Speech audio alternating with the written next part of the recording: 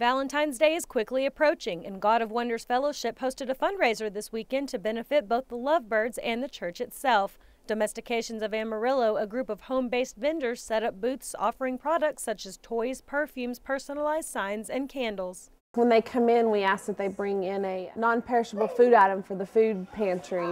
It also kind of supports the local businesses of Amarillo because all of us are working on our own as far as that goes, so it kind of helps support local businesses as well. The church's food pantry keeps food available for people in need, whether they be homeless or stranded on I-40. The money raised from the items purchased went toward Awana, the approved Workmen Are Not Ashamed program at the church. The kids come on Wednesday nights from 6:45 to 8:15.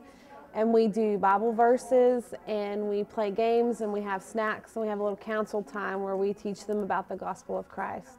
Carver says the children's ministry is a major focus of the church because of all the young people who are reached. A lot of underprivileged people in our area, and so we don't like to turn them away because they can't pay. Our goal is to reach out to the children and teach them about the gospel of Christ and God's love, and also reach their families as well.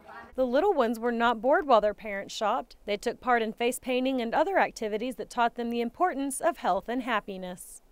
Kyndel Bates, Pronews 7.